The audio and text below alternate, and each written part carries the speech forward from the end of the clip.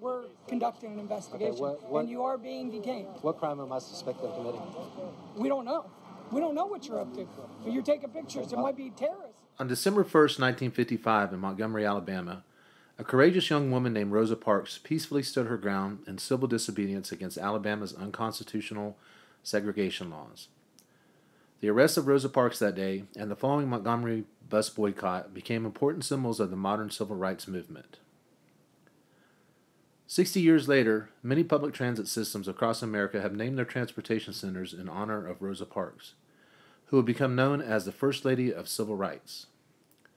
Sadly, still today, it is minorities who are disproportionately harassed, banned, trespassed, beaten, arrested, and shot by police at America's Rosa Parks stations. While conducting a civil rights investigation into this matter, I submitted a public records request to inspect and photograph trespass notices posted at Rosa Parks Station in Gainesville, Florida, in an effort to determine if minorities are being disproportionately trespassed. Hey, I want to do a public record request. I see all the trespass notices that are mounted on the wall up there. Can I just take some photographs of that? Inspect and photograph them? I know maybe you should ask for a supervisor or... This is my supervisor, that's why I'm looking at it. Oh, cool, thank you.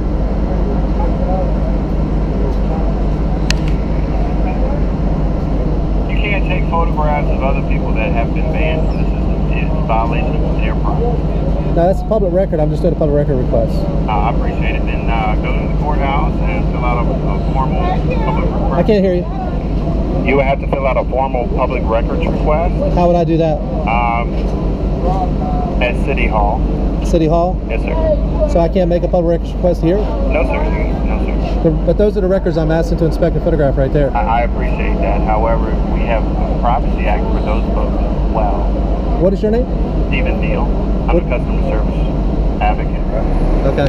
And just to be clear, the records I'm asking for are the ones mounted right there on the wall. And what's your intent for that? My intent is irrelevant. It's none of your business. However, please be forewarned. If you're using information on personal citizens and they're not approval, especially their photograph, you could be liable. I hope you are aware of that. Okay, but I can see the records from here.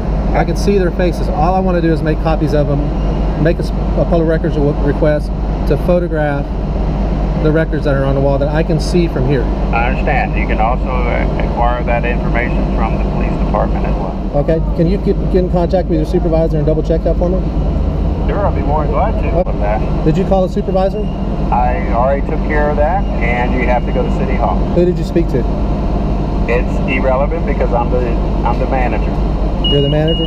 Sir, I am. Okay, but who did you speak to? I'm just trying to... I didn't have to speak to anyone. I picked up the phone and decided no. I don't need to call anyone because the information is still correct, that you have to make a public information request from City Hall. Oh, and they're taking notices down, I see now. Well, that was for our own information, but since you have inquired and that you want pictures, then they are decided to remove them. Okay, well, I'm going to put you on notice that you are violating my civil right to access public records. I appreciate that. Okay, and I'm asking you to contact a supervisor, contact somebody that's further up than you, and I ask am the them. supervisor, sir. I'm the customer service supervisor. Can I inspect and photograph those records now? No, sir, you cannot. Did you take an oath up on the Constitution? Don't give me that. Don't even start there. This is the First Amendment. Don't even start there.